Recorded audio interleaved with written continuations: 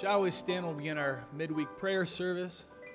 We're thankful that the Lord has allowed us to meet in another service tonight. We're going to ask Brother Chris to open our service in a word of prayer. Brother Chris. Precious Heavenly Father, as we gather in this evening, we'd like to thank you, dear God, for the Yes. opportunity that you provided for us to be together on this cold, dark evening. But Father God, the light of God shines brightly Yes. as we come in together, and we're thankful for that. It's good to see Amen. each and every one.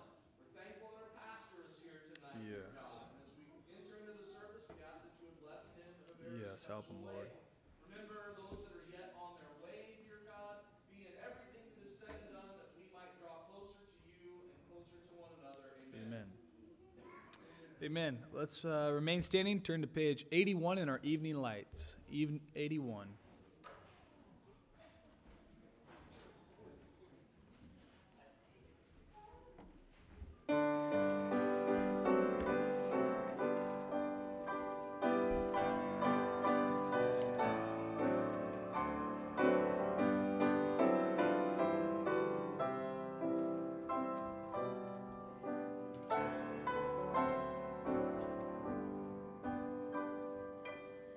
Let worldly minds the world pursue. It has no charms for me. One-sided might its trifles do. But grace has set me free. Free, free.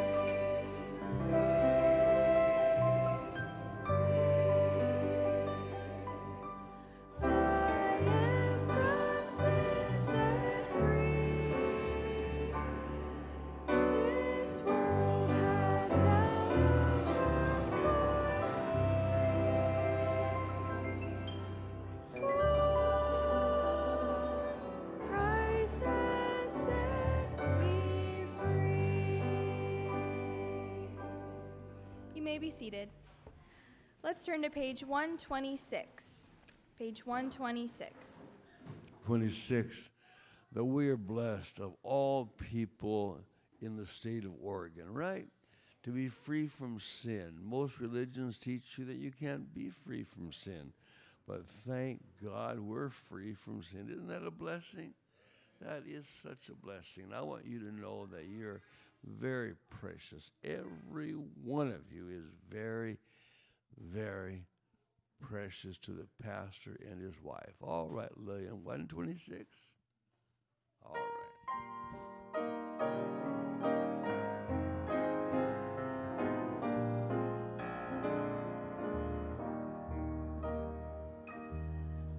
I thank thee, Lord, that I can cast my burdens all on thee. Though I be tempted, thou hast died to bear them all for me.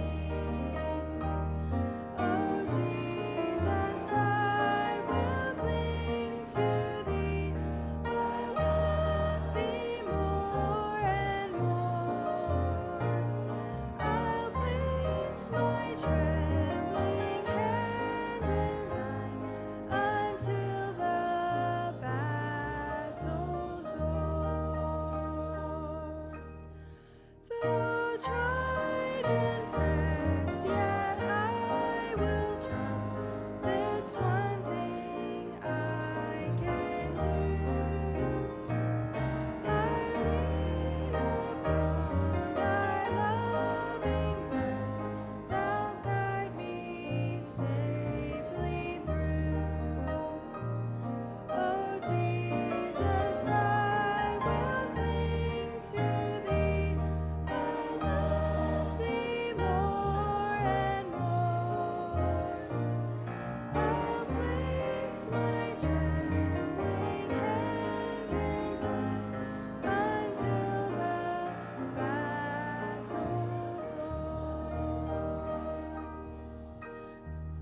The raging storms about me sweep, and fiery billows roll.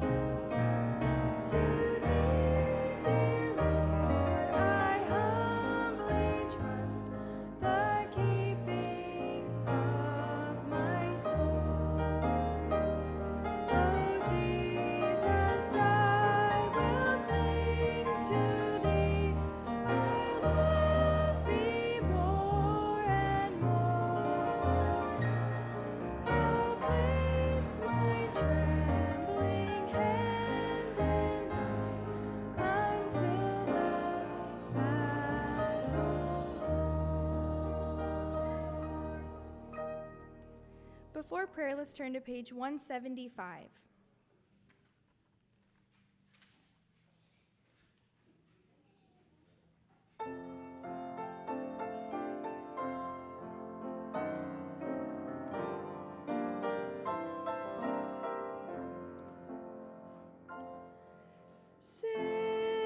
Sitting at the feet of Jesus, oh, what words I hear him say.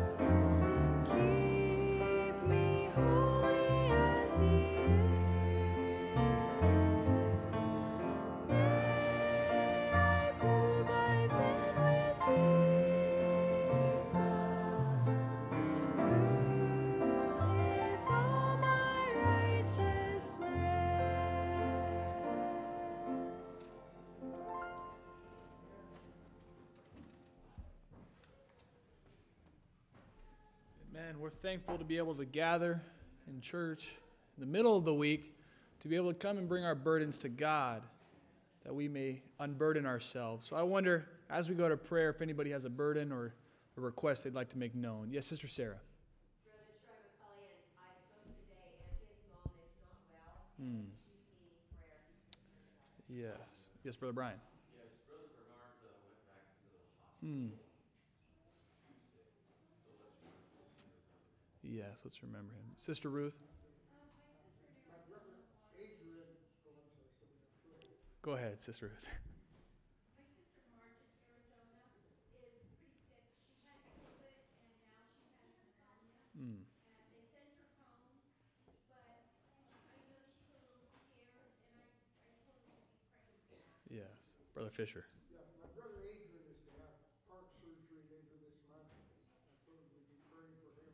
And my wife's sister Verna fell and was not very good. She's all right. Yes.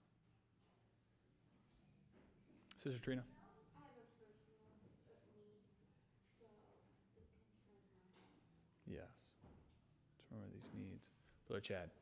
So Kelly's son had to go into the hospital for test.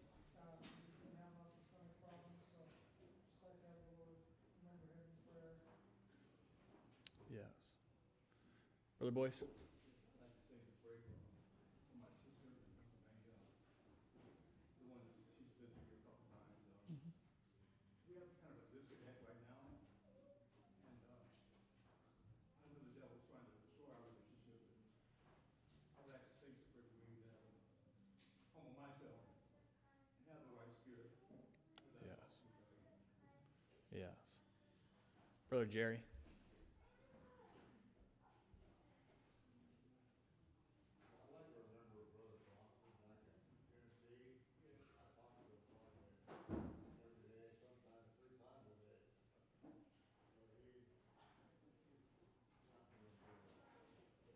Yes.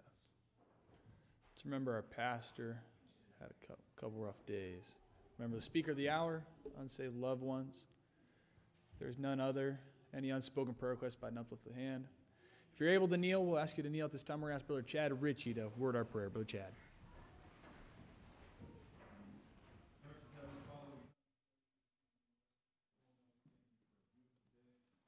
Thank you for traveling mercies, Lord. We thought this morning we could easily be hit head on the way to work or on the way home. And God, you brought us again another beautiful week, brought us here safely, that we can all come here to worship you, Lord. God, we personally want to thank you for all the wonderful blessings you bestowed upon us. We thought this week, Lord, all these rich messages that we hear week after week after week, and they help us and encourage us, Lord. And as we talk to those that we work with and those we're surrounded with, their struggles in life, Lord. And yes, life is very difficult, but God, you are able to help them. And so, God, we just want to, each one of us, no doubt, have those around us that we just sometimes want to step out of our comfort zone and make them understand or have them understand how much you can do for them.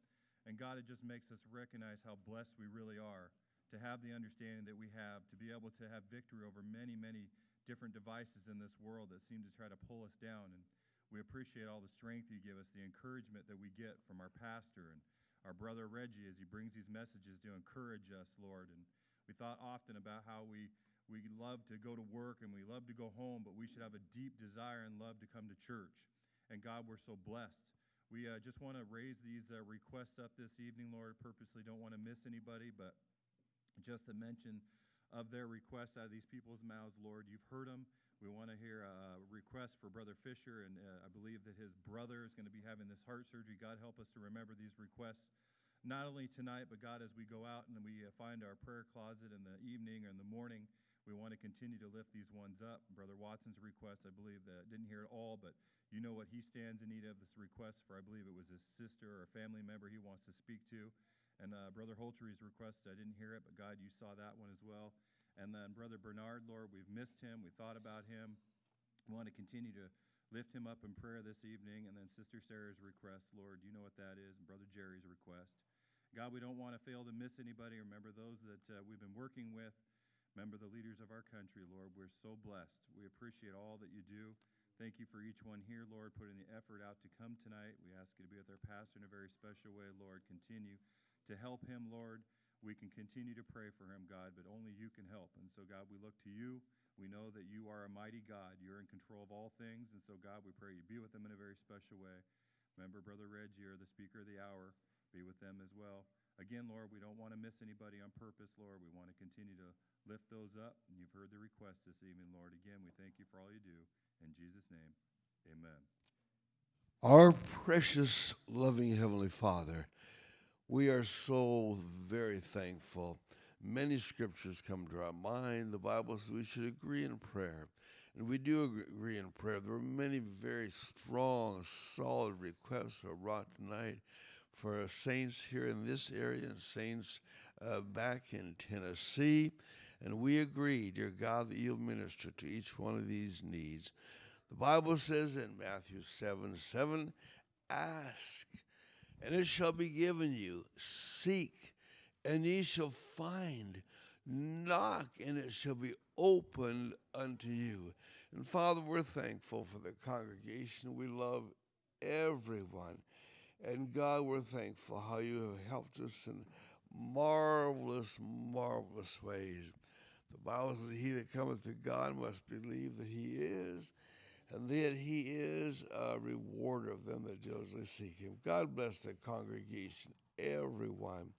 We know there are busy things. People can become extremely busy, but God bless each and every one. We pray, Father, those who we're working with. We're thankful for our many new people. We're blessed with many new people that are coming. And Father, we are so very, very grateful. Bless in the furtherance of this meeting. We ask it in Jesus' name, and we pray you remember the congregation and remember our nation, dear God. We're living in a country that needs help so badly. God, remember our president and those, Father, who have a leading role.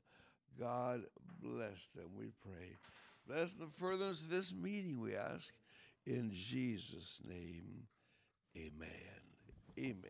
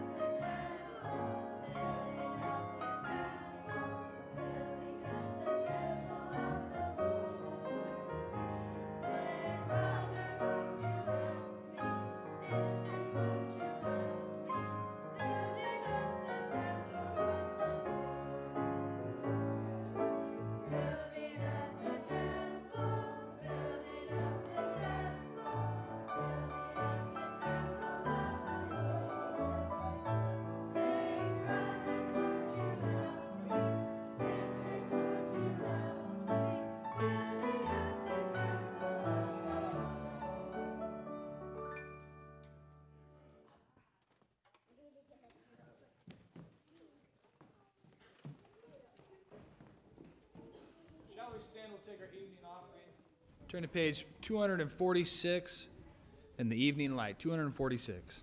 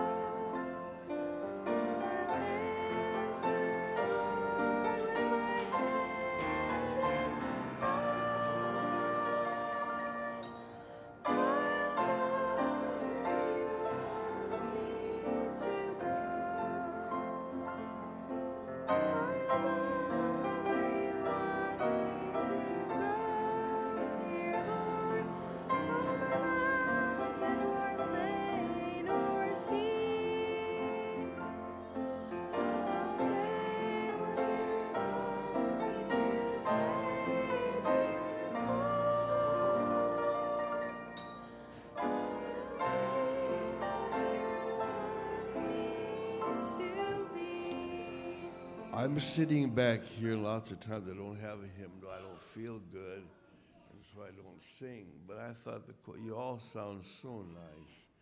The church singing sounds absolutely beautiful. Sometimes we have a huge number of people that listen to the church as they sing here in Canby. And lots of times I don't feel well enough to sing, but I listen, and it sounds absolutely beautiful. So I thank God for every one of you. Verse number 2, Sister Lily. Perhaps today their loving words which Jesus would have me speak. There may be now in the paths of sin someone to whom I should seek. Oh, Savior, if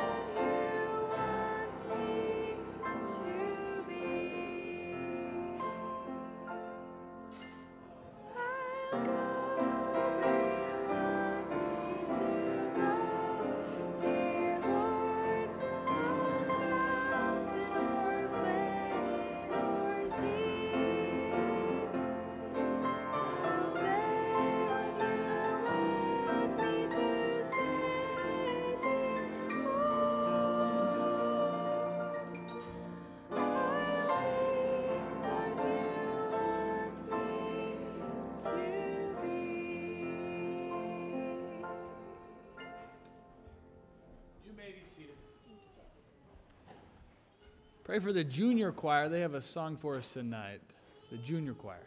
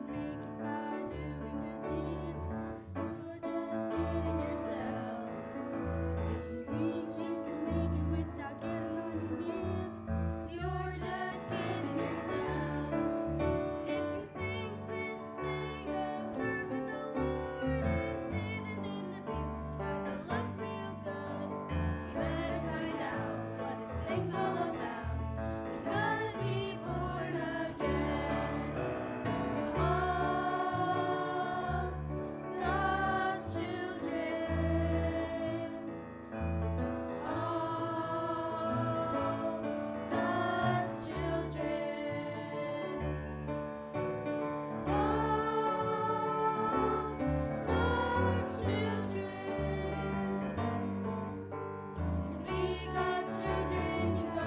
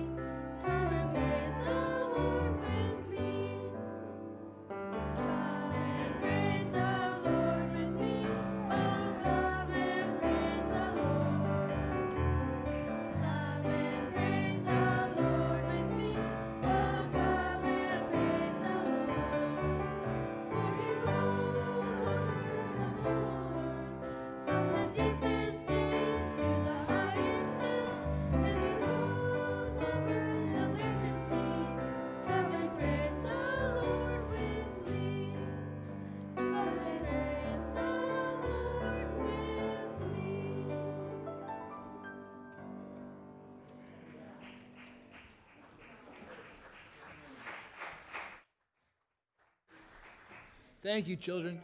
Shall we stand? We'll hand the service over to Brother Reggie.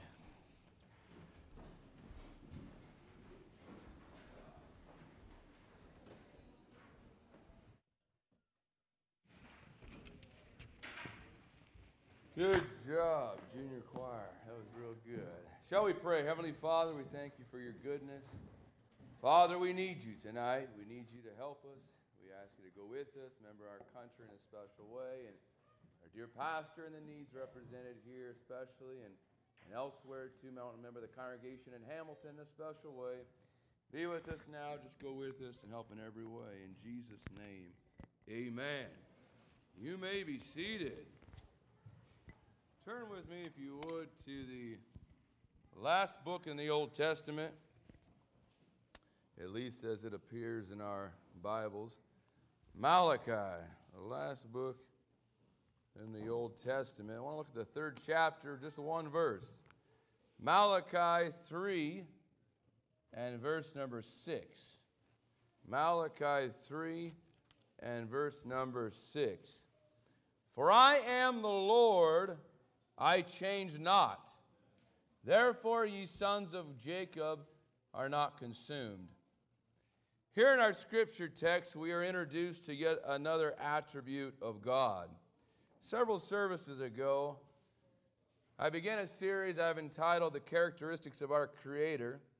In Isaiah 44:24, the prophet penned Isaiah 44, verse 24, Thus saith the Lord, thy Redeemer, and he that formed thee from the womb. God is our Creator. And there are many wonderful characteristics about our Creator. It goes on to say, I am the Lord that maketh all things, that stretcheth forth the heavens alone, that spreadeth abroad the earth by myself. God did all this. And one rendering says, this is what the Lord says, your Redeemer and Creator, I am the Lord, who made all things. I alone stretched out the heavens. Who was with me when I made the earth? Who is the Lord? Jeremiah 32:27. Jeremiah 32:27. We have these words, Behold, I am the Lord. Who is the Lord? The God of all flesh. Is there anything too hard for me? So far in this series, we've been looking specifically at the omni-attributes of God. In our first lesson, the first installment in this series, we learned about God's omnipotence, which describes him as all-powerful. And it's seen, easily viewed through the preservation of his creation and his rule and reign over all political powers. In our second lesson, we learned about God's omniscience, which describes him as all-knowing. This truth works to counsel, comfort, cheer, encourage, and present us with curiosity or amazement about who he is and what he can do in our lives. In our third lesson, we learned about God's omnipresence, which describes him as present in all places at the same time. We found that since God's presence is inescapable, sin is inexcusable. I don't know about you, but I've been enjoying studying these series. This is not a series I've preached before. This is a new one for me. But I have found it exciting, encouraging, and invigorating to read about the greatness of our God. We can't exhaust his greatness. Certainly the Word of God gives us many scriptures, and it's encouraging, inspiring to read about just how great God is. I don't like necessarily day-old pastries or donuts that have been sitting for a few days. Maybe some of you do.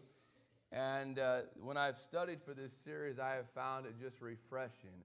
Something new, even though the Word of God's been around for many years. And we've heard messages, I'm sure, along this line. There's just something about getting in God's Word and studying it for yourself. I have found many opportunities to experience God's greatness even these last few days. Last week, I was just suffering horrendously from a back issue. Has anyone ever suffered in their back?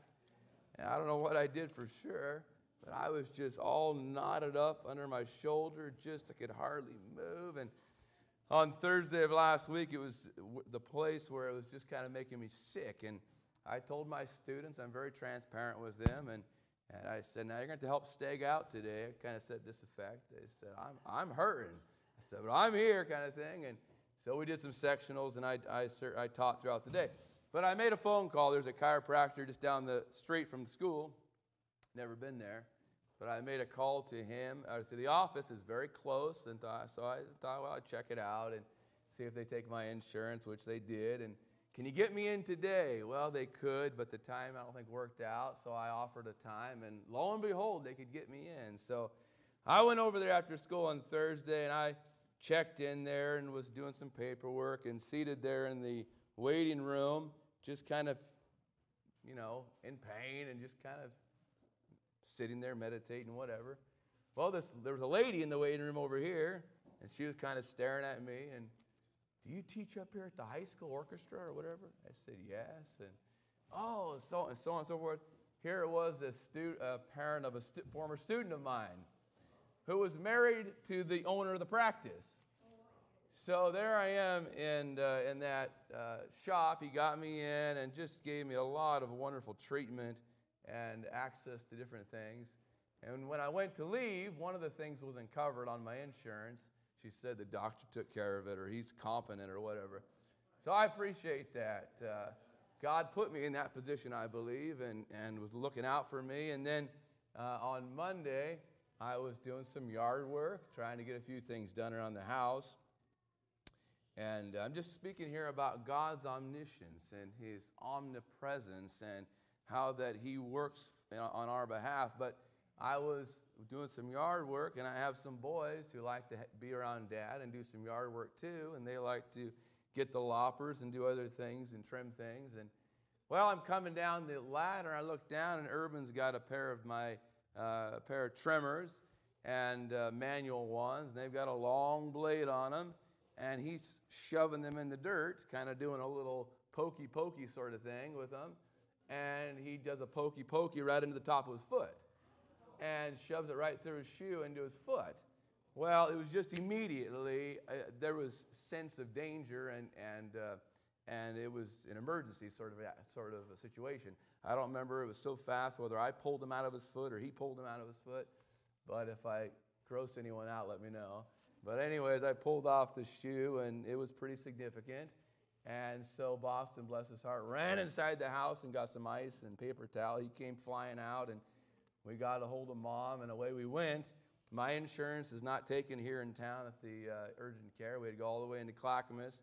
But it was a long ordeal. Anyone been in the emergency room before?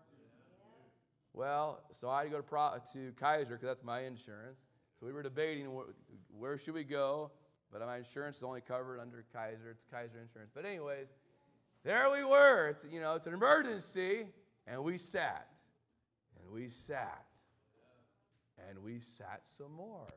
And then about 2 hours, they put us into another room, and we sat for about another hour. And then they put us into what I would call the ER proper, and we sat some more. And here's a 3-year-old with an open wound on his foot, and there we sit, and we sit, and we sit. And anyways, I won't give you all the details. It was a kind of a horrific situation, but Jill is friends with a doctor here in town, and she kind of indicated the way they treated that was not right. But anyways, we thank God that Urban still has a foot. And I'm not sure the outcome of all of this, but I'm thankful for God's mercy. It could have been much worse. They, of course, were concerned about the tendon there, and there's bones in your feet and so on. But I'm thankful that it wasn't much or any worse than it was. So we're serving a omniscient God who's all-knowing. He's omnipresent. He's with us everywhere, and he's omnipotent. He's all-powerful. It's amazing how God can take a wound and bring that skin together and heal it, isn't it? Just absolutely incredible. Tonight, I would like for us to look at a fourth attribute of our great God. In our scripture text, we find the minor prophet Malachi expressing yet another attribute of God. He says here in Malachi 3:6, "For I am the Lord, I change not. Therefore, ye sons of Jacob are not consumed." Another rendering says, "I am the Lord, and I do not change. This is why you descendants of Jacob are not already destroyed." My message tonight deals with the fourth attribute of God, and I've entitled it God's Immutability. God's immutability. In this ever-changing world where little stays the same, there is someone who's unceasingly constant that the Word of God does name. His character and commitment and covenant promises too are where this amazing attribute of God begins to come into view. Never is he moved by masses or swayed by popular opinion, for he watches over all the world from his supreme dominion, bringing to the Christian soul peace and tranquility. This characteristic of our Creator is God's immutability. From about 1920 to 1960, or the 1920s to 1960s, most of you folks out there that lived back then used what we call a rotary phone. Anyone remember a rotary phone? Okay, just a couple of you out there, a few of you. Now that rotary phone was replaced by what we call a dial phone. Gradually began to replace that, push button phones.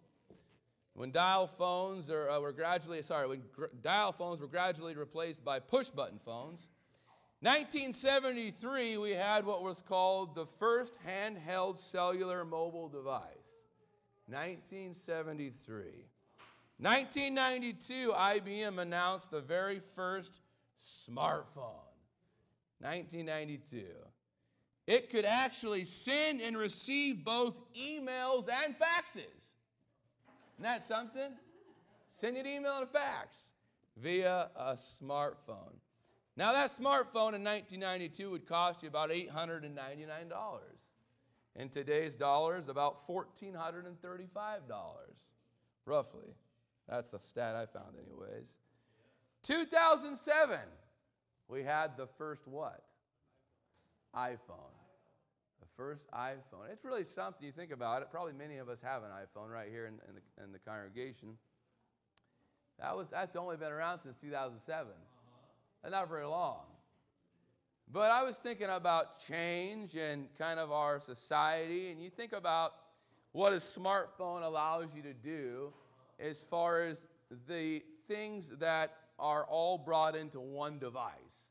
When years ago you'd have maybe a big computer, and you'd have a phone, and you'd have a fax machine, and the weather, newspaper, I don't know, call downtown Portland, what's the weather going to be? But you had to have all these different avenues and modes and devices. But how change affects so much of our life. The Greek philosopher, Heraclitus, I believe is his name, one of the most significant Western thinkers to have lived before Socrates, Plato, and Aristotle, had this celebrated saying, the only thing constant is change. In making such a statement, Heraclitus captured what many others have also recognized, namely, that there is precious little that is stable in the world around us. Such realities drive us to seek stability, whether it's in a relationship, our bank accounts, our surroundings, or something else. We seek stability. And moreover, we're eventually disappointed by such things, for everything in creation is subject to change.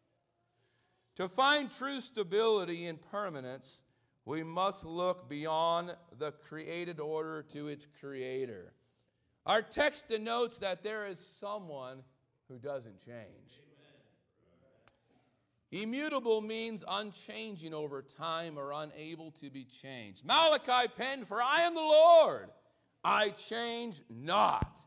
One rendering reads like this: God is a spirit whose being, wisdom, power, holiness, justice, goodness, and truth are infinite, eternal, and unchangeable. God's immutability defines all God's other attributes. God is immutably wise, immutably merciful, good, and gracious. Certainly his mercy can turn to wrath, but he's the merciful God. God is immutable in his omnipotence, all-powerful, his omnipresence, present everywhere, and his omniscience, or all-knowing. The immutability of God, his quality of not changing, is clearly taught throughout the Word of God. We find it clearly communicated in our scripture text tonight, Malachi 3 and verse number 6. In the New Testament, we find it in James 1 and verse number 17. James 1 and verse number 17, it says this: every good gift, and every perfect gift is from above, and cometh down from the Father of lights, with whom is no variableness, neither shadow of turning. The Amplified renders it in this manner: every good thing given and every perfect gift is from above. It comes down from the Father of lights, the creator and sustainer of the heavens, in whom there is no variation, no rising, no or setting, or shadow cast by his turning, for he is perfect and never changes. The great principles of right and wrong never alter. Amen. They are as everlasting as he who gave them. God here speaks of himself by his covenant name, which expresses his eternal independent being, the Father of lights, with whom is no variableness, neither shadow of turning. The shadow of turning refers to our perspective on the sun. It is eclipsed, it moves, and it casts its shadow. The sun rises and the sun sets, appears, disappears every day. It comes out of one tropic and enters into another at certain seasons of the year. But with God, who spiritually speaking is light itself, there is no darkness at all. There is no change with him, nor anything like it. The immutability or unchangeability of God is an attribute that God is unchanging in his character. He's unchanging in his commitment, and he's unchanging in his covenant. Now let's look at these three capacities tonight. Three capacities where God proves changeless. First of all, God's immutability is clearly seen in his character. Amen. Our text says, "For I am the Lord," Malachi 3:6. "I change not." Now the Hebrew word for Lord here is Yahweh, which is the self-revealed name of the God of the Old Testament.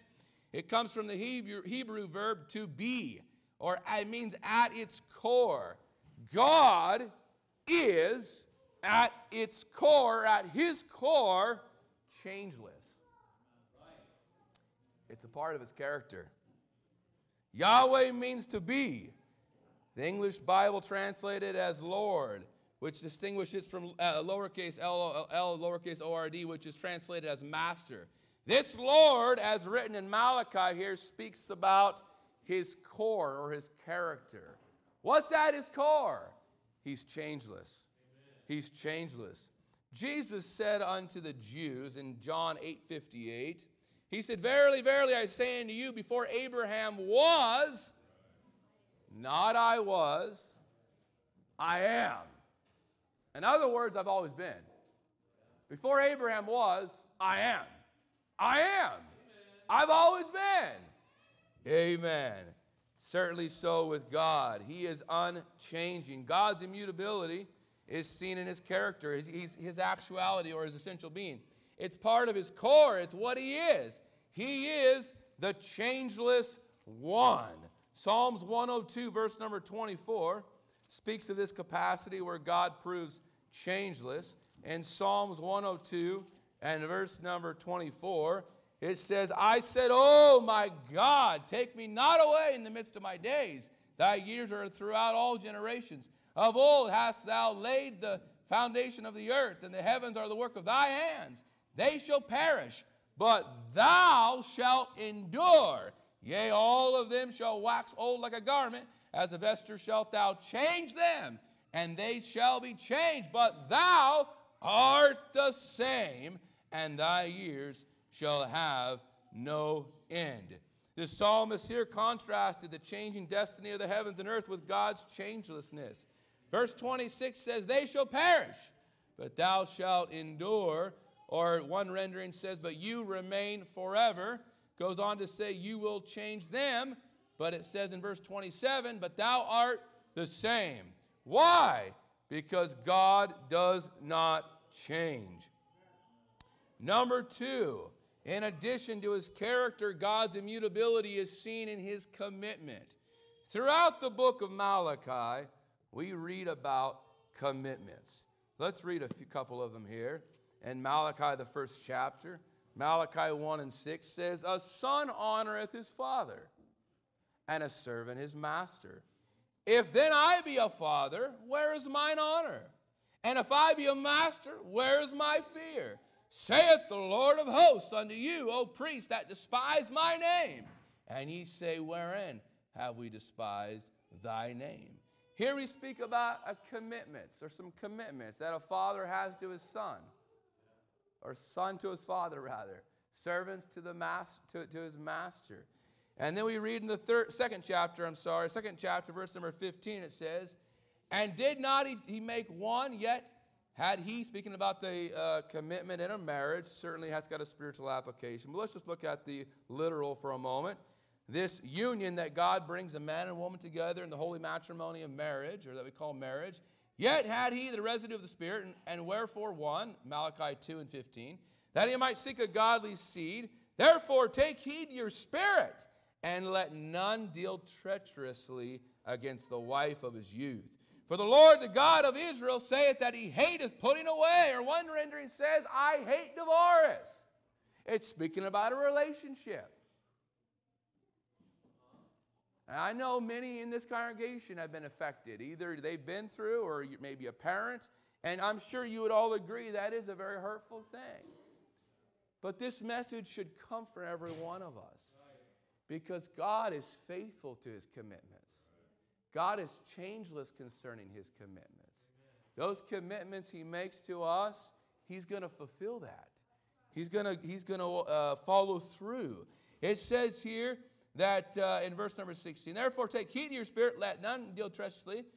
In verse number 16, he said, he hateth putting away, for one covereth violence with his garment, saith the Lord of hosts. Therefore take heed to your spirit, that ye deal not treacherously or unfaithfully. Let me read this to you out of another rendering. Didn't the Lord make you one with your wife in body and spirit? You are his. And what does he want? Godly children from your union. Isn't that good? This is right out of Malachi, the New Living Translation. Godly children from your union. So guard your heart.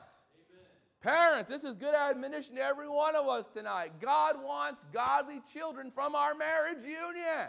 And the way to have that is to guard your heart. For the wise men said, guard your heart, for out of it are the issues of life. Above all else, we must guard our heart. And then he goes on to say in this rendering, remain loyal to the wife of your youth. For I hate divorce, says the Lord, the God of Israel. To divorce your wife is to overwhelm her with cruelty, says the Lord of heaven's armies. So guard your heart. Do not be unfaithful to your wife. Isn't that good? If every man and woman could hear this tonight, could sit under the gospel, wouldn't that change homes? If husband and wife, I know it would. My home has been changed. Your home has been changed. I'm certain I've been affected in a good way. You sit under the gospel, it changes your heart. And it'll change the fruit of the heart and what you do. Now, what about God's commitment to his people? Well, in our text it says, for I am the Lord, I change not. Therefore, it's an adverb. Or for that reason, expressing his commitment, ye sons of Jacob are not consumed. Or another rendering says, that's why you haven't been wiped out. Why? Because I'm committed to my promise. Well, let's look into this just a moment. Because God's eternal purpose stands good and his gifts and callings are without repentance, the Israelites were indeed chastised, chastened, and corrected, but not wholly consumed. They had a place in a nation. The great promise made to their forefathers would also be fulfilled in due time. He calls them the sons of Jacob to remind them of the covenant made with their great ancestor, which was the portion of all true Israelites. While God's mercy can be exhausted, God is committed to saving those who meet the conditions set forth in his word. God is committed to seeing souls saved. And if you don't think he is, let me give you a verse here and let you chew on it for just a moment. 2 Peter 3 and 9. The Lord is not slack concerning his promise, as some men count slackness. Well, I just don't understand why God's not bringing an end to all this evil and just bringing in time, reeling time into eternity and wiping us all out. You're not God. You don't understand what he has in mind totally, or what his thoughts are. Much higher than our thoughts. His ways much higher than our ways. The Lord's not slack concerning his promise, as some men count slackness, but is long-suffering to us word. Or one rendering says, but is extraordinarily patient towards you. God is extraordinarily patient towards every one of us because he's faithful to his commitment. He wants to work with us. He wants to see us not only saved, come unto a knowledge of truth, but he wants to see us make it to heaven someday. We're not just taken to heaven the day we were saved. Many of us, most of us, were certainly those who are here tonight. We were saved for a reason. Not only, of course, to keep us from hell, but also to save others and to impact the lives of others and to make a difference in this society, to be a light. Amen. To shine the light of the gospel in this sin-darkened world. He goes on to say, not willing that any should perish, but that all should come to repentance. God is certainly, his mercy can be exhausted, but he's committed to saving those who meet the Bible conditions. 1 Timothy 2:4 says, who will have all men? What is God's universal will for mankind? To be saved. To be saved. And to come unto the knowledge of the truth. God wants us to be saved and then sit under a pastor, Jeremiah 3:15, where we can come to a knowledge. Where we can gain knowledge and understanding by sitting under the ministry, but also reading, praying, worshiping, being active in a local congregation. God's commitment to mankind and his will for us is just as immutable as his word, because it's part of the sacred canon of Scripture. And the Bible says in Psalms 119:89, forever, O Lord, thy word is settled in heaven. Another rendering says standing firm and unchangeable. Don't try to tell me that God's word needs to be changed. It needs to be updated, modern English, or, we need to change some of the gender ideas and change this and change that. No! Psalms 119:89 says, forever, O Lord, thy word is settled in heaven. Another rendering says that it's firmly fixed, or that it's standing firm and unchangeable. Thirdly, in addition to his character and his commitment, God's immutability is seen in his covenant. Let's look at Malachi 3, our scripture text, just ahead of our text, the onset of that chapter, Malachi 3, many times in the second chapter, but let's grab one verse in the third chapter. It says, behold, I will send my messenger, and he shall prepare the way before me. The Lord whom ye seek shall suddenly come to his temple, even the messenger of the covenant, whom ye delight in. Behold, he shall come, saith the Lord of hosts. The term covenant is of Latin origin. It means a coming together. It presupposes two or more parties who come together to make a contract agreeing on promises, stipulations, privileges, and responsibilities. We read in our text of one of God's covenants. For I am the Lord, I change not. Therefore, ye sons of Jacob are not consumed. God had made a covenant or promise to Jacob. If we go back to Genesis 22:18, Genesis 22:18, God's promise to Jacob, and in thy seed shall all the nations of the earth be blessed, because thou hast obeyed my voice. Parents, never underestimate the value of your obedience. Here God said, I'm not going to destroy them because of Jacob. Let me read it to you again. Malachi 3:6. It says in our scripture text, for I am the Lord, I change not. Therefore, ye sons of Jacob, are not consumed. Genesis 22:18, we read of that promise to Jacob, and in thy seed shall all the nations of the earth be blessed, because thou hast obeyed my voice. You may have a wayward child, but you stay obedient. God may be protecting them because of your obedience. Think about that wayward son that drinks, that's on drugs. At any moment, he could be taken out into eternity. He could be involved in a DUI, some sort of horrible fatal accident. Why is it that God has spared him from doing that? Could it be because of your obedience? See, parents, it makes a difference how we live. Yes, sir.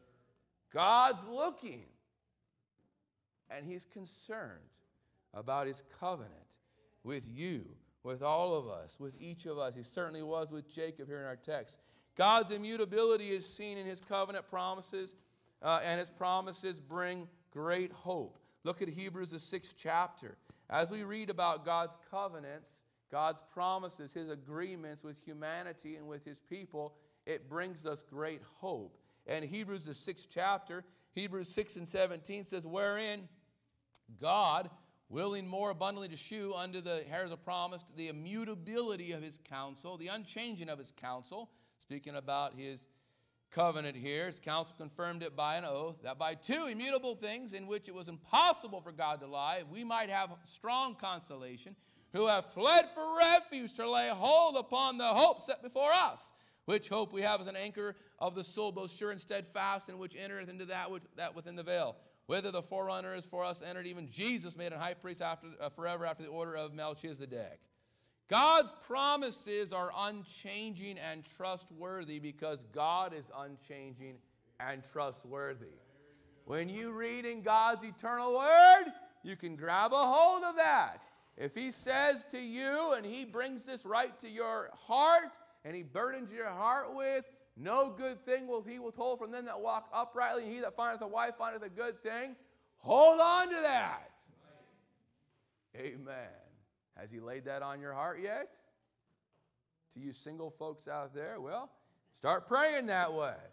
God may lay that on your heart. And if he does, hold on to it. Because that's God's word. And God's word does not change. Amen. Our hope is secure and immovable, anchored in God, just as a ship's anchor holds firmly to the seabed. To the true seeker who comes to God in belief, God gives an unconditional promise of acceptance. Certainly, there's a condition that we must obey his voice and his word, but he's going to accept us. He's going to take us in if we meet the conditions. When you ask God with openness, honesty, and sincerity to save you from your sins, he'll do it. This truth should give you encouragement, assurance, and confidence tonight. Now, in our scripture text, the prophet actually references the Pentateuch, or the first 5 books of the Bible, specifically Numbers 23 and 19. Let's read that verse. Numbers 23 and verse number 19 clearly presents the immutability of God. It says, God is not a man that he should lie, neither the Son of Man that he should repent. Hath he said, and shall he not do it? Or hath he spoken, and shall he not make it good? Or one rendering says, has he ever promised and not carried it through? The answer is no. What God promises, he's going to carry through. Now, some may look at this and wonder, well, the Bible says in 1 Samuel 15:29, we can read of Samuel's sorrowful words to Saul, and also the strength of Israel will not lie nor repent. For he is not a man that he should repent. Yet we can read in God's word that there were times when he did repent. And some may say, well, that's a contradiction. No, you got to study God's word. The immutability of God is related to his omniscience. When someone changes their mind, it is often because new information has come to light, right? Maybe you're getting more information that was not previously known, or because the circumstances have changed and require a different attitude or action. Because God is omniscient, he cannot learn something new that he did not already know. So when the Bible speaks of God changing his mind, it must be understood that the circumstances or situation has changed, not God. When we read about God repenting, several passages speak about this, or at least a couple here I have in my notes here, speak of God changing his mind. It is simply describing a change of dispensation or outward dealings towards man. We read about this, we talked about Jonah in our last study, and Jonah 3 and 10 it says this, and God saw their works, that they turned from their evil way, and God repented of the evil. Well, God changes. No. God didn't change. They changed. Let me read it to you again. And God saw their works, that they turned from their evil way. So God's mercy, or his wrath rather, turned to mercy of the evil that he had said that he would do unto them, and he did it not. In other words, when they met the conditions, God stepped in and had compassion on them and changed the punishment he had pronounced on them. He changed it from to mercy and acceptance. We can understand that, can't we? It's when we change, then the outcome becomes different. Lamentations 3:22 says, it is of the Lord's mercies that we are not consumed, because his compassions fail not. They are new every morning. Great is thy faithfulness. God's immutability describes him as changeless, and he does not change in his essential being. He does not change in his attributes. He does not change in the principles by which he operates. God always acts on two principles. Either he rewards obedience, or he's going to punish disobedience. And he acts on those principles. When man shifts from obedience to disobedience, God must still be true to his own character by shifting from the first principle to the second. This seems like repentance to us, and it is so described in what we might call the language of human appearance, but it does not indicate regret or changeableness. God is always the same. In fact, we can read that God's name indicates so. Isaiah 37:16 says, O Lord of hosts, God of Israel, that dwellest between the cherubims, thou art the God. Thou art the God. Or one rendering says, the same. You're the God that's always the same. God's immutability is comforting because we know what he is, or who he is rather, and what he expects of us. In education, one of the most difficult tasks in education is something we call classroom management. For young teachers especially, this is probably the hardest lesson they have to learn. And I know I've been there. Classroom management. The ability to walk in and command the attention of your classroom and create order rather than chaos. That's very difficult. I went and observed a teacher about a week ago, a young teacher. I was there the whole day writing detailed observation about him, and his seventh grade band was a disaster. Classroom management.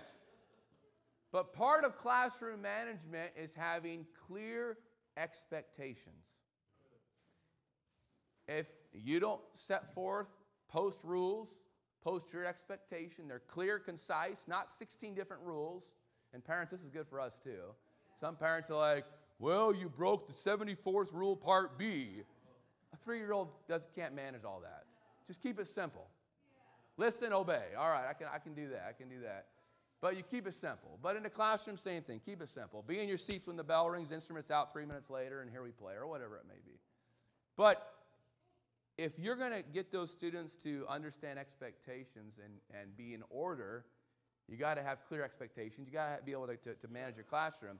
And that's one of the hardest things. You take, take anyone off the street and, teaching's a piece of cake. Well, stick them in a classroom all day long with a bunch of live wires, and let's see how much cake it is. I think there's been ones over the years lose their job because they couldn't handle classroom management. It's like they went nuts and they, pounded the table or threw chairs or tried to tie kids to a seat because they're live wires, right?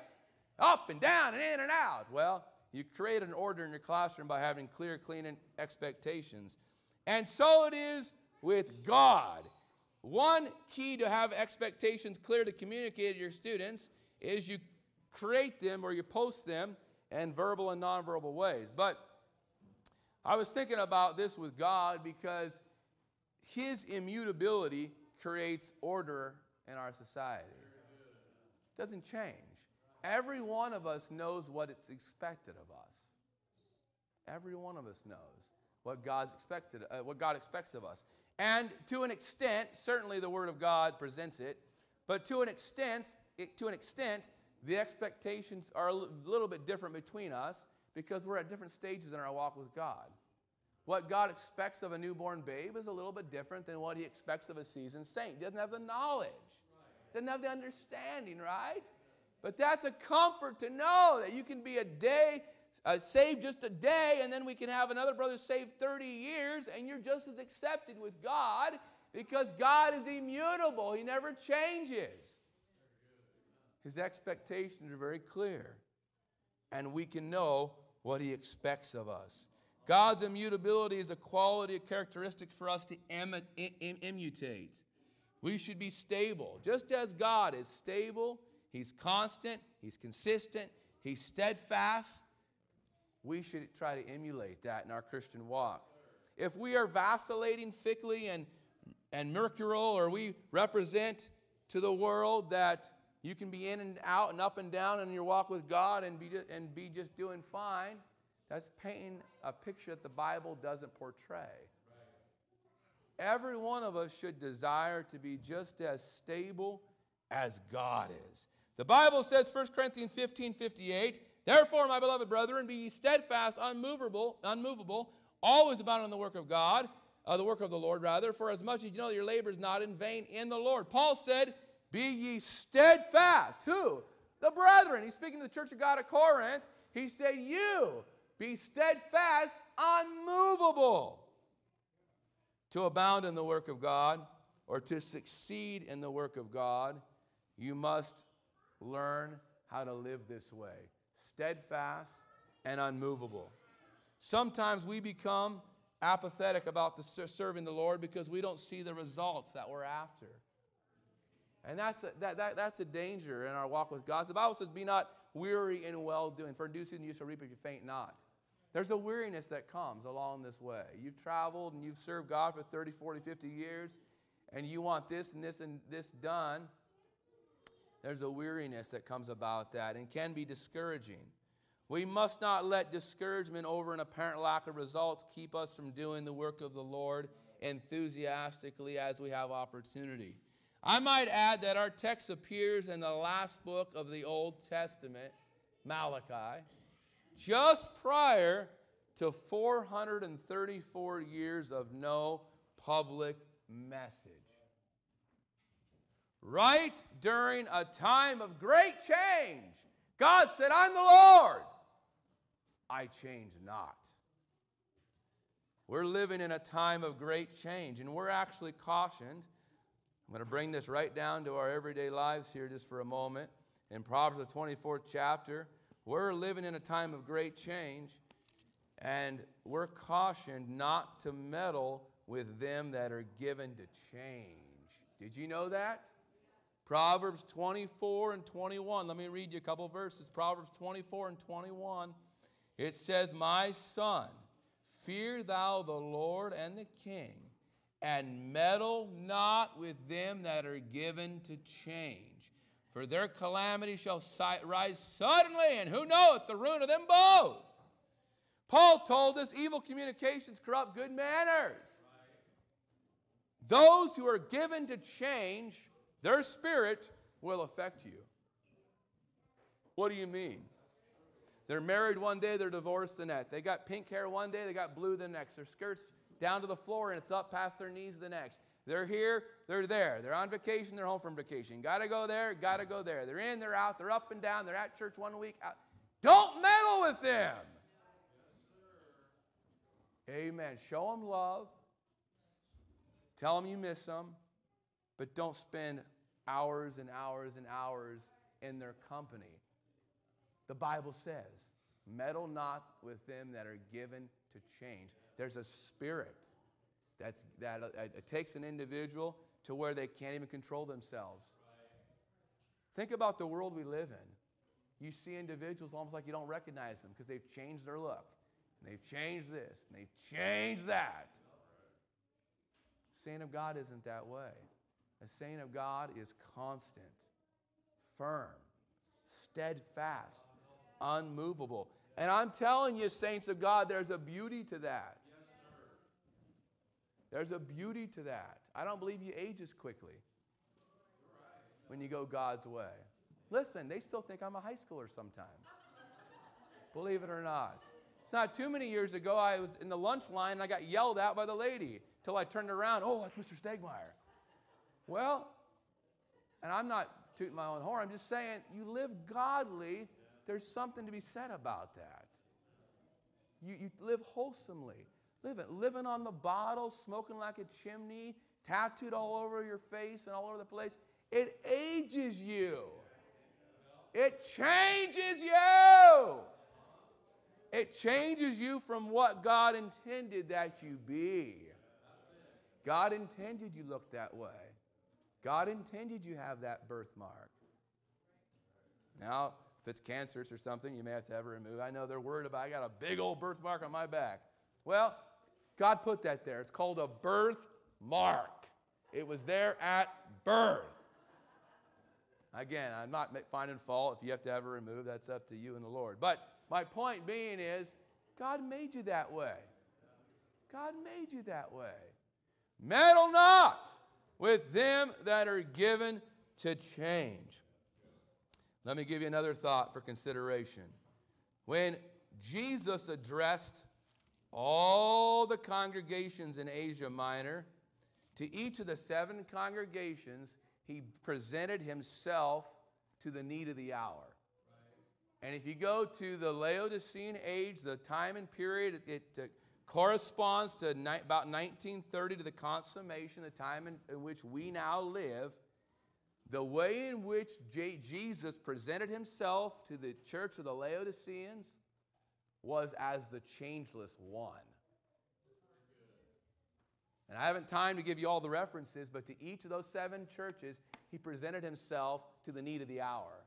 I'm here to tell you tonight that the need of the hour is we're serving a changeless one. Amen. How many of you been with, talked to, even those in the religious realm, who changed their ideas about God, changed where they worship, changed how they look, changed the requirements?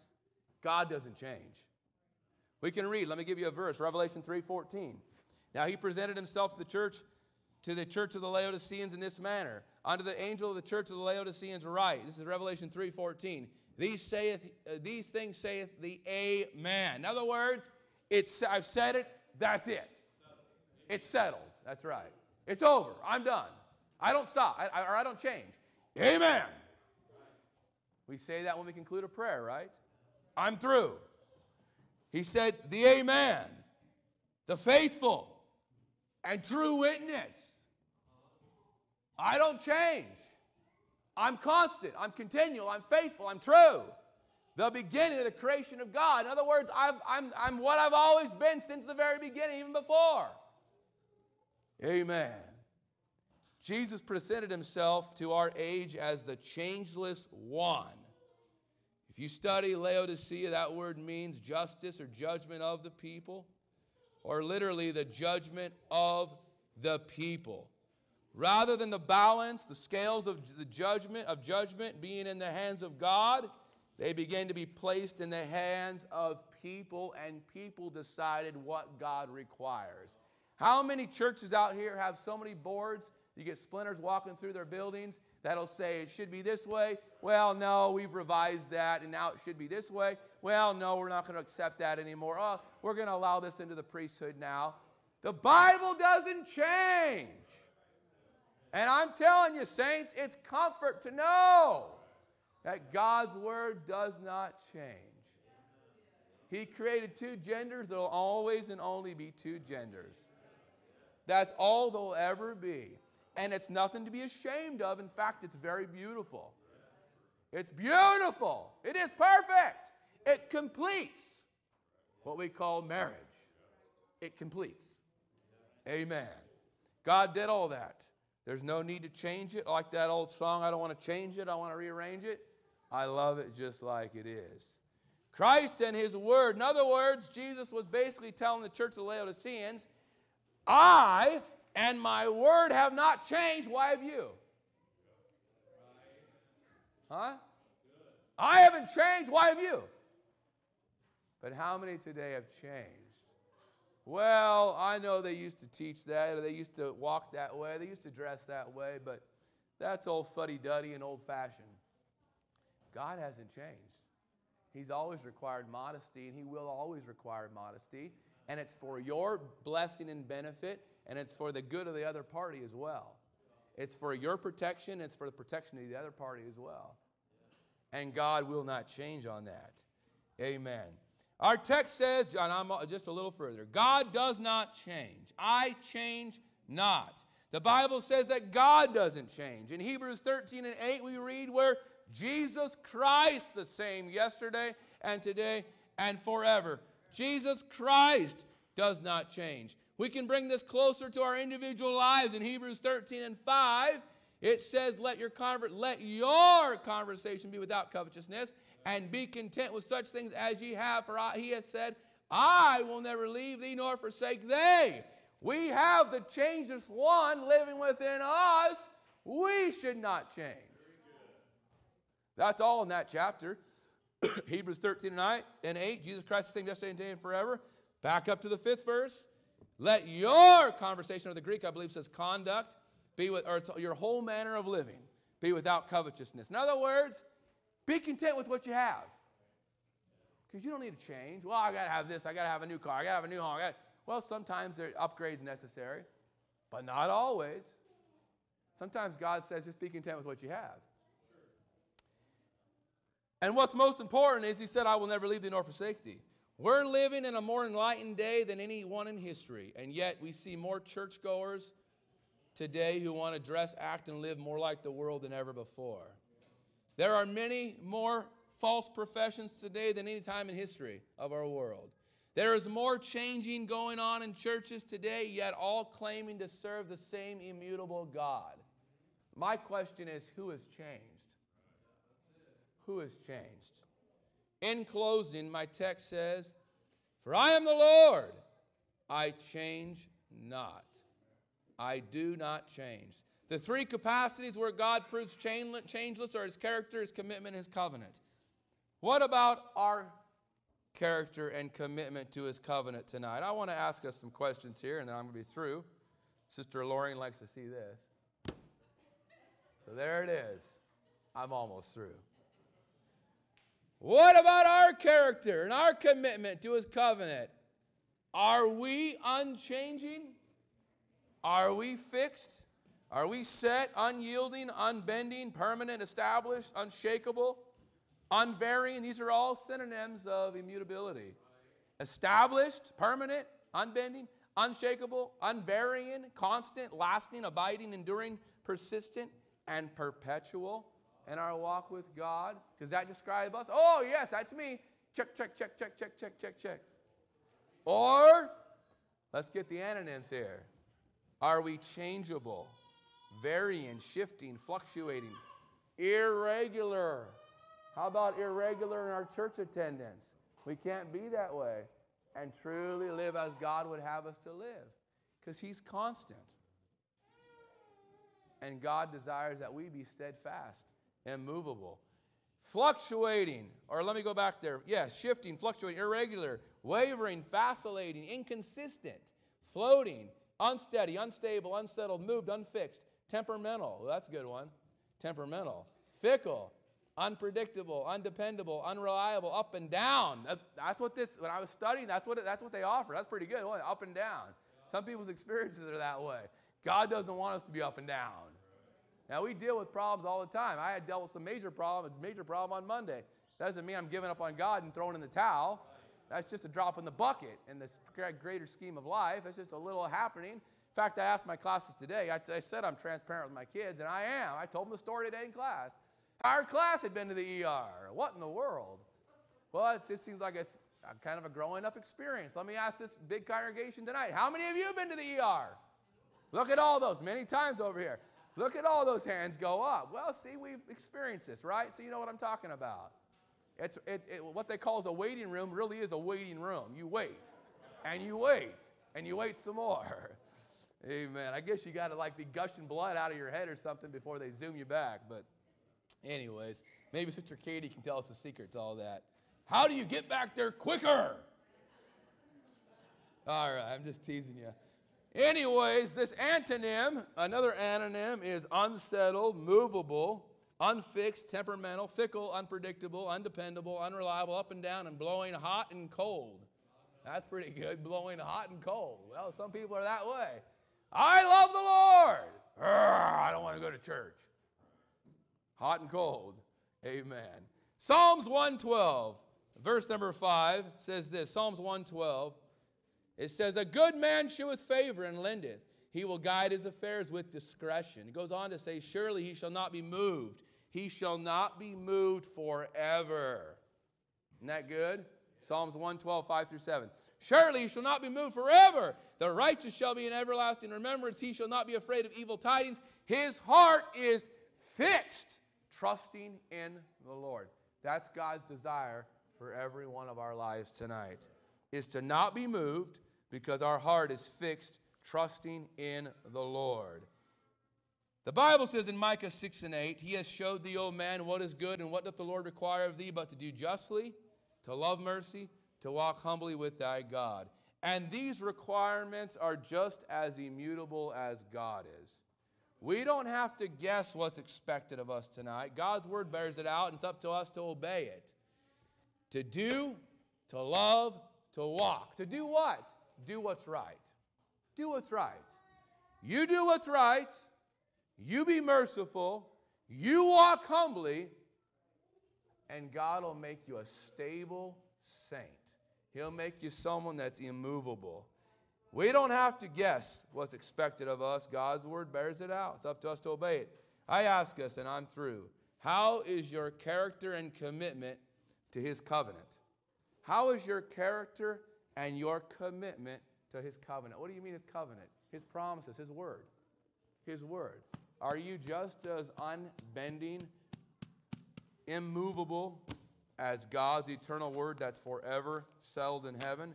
God is able to establish every one of us by the word of God, by the watering of the preached word of God, by prayer, by faithful church attendance.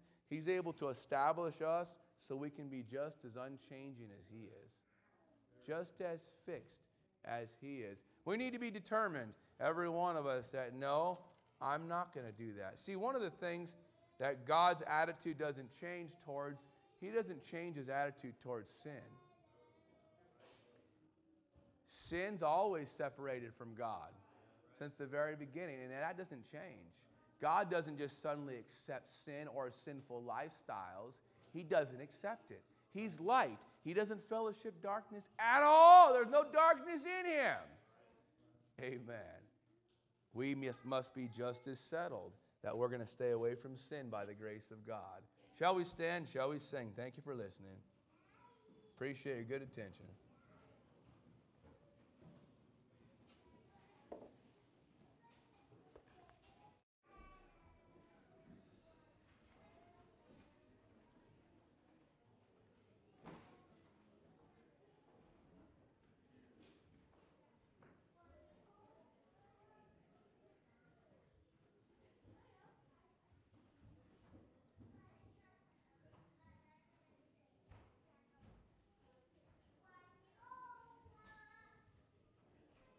Let's turn to page 213 in the Church of God hymnal.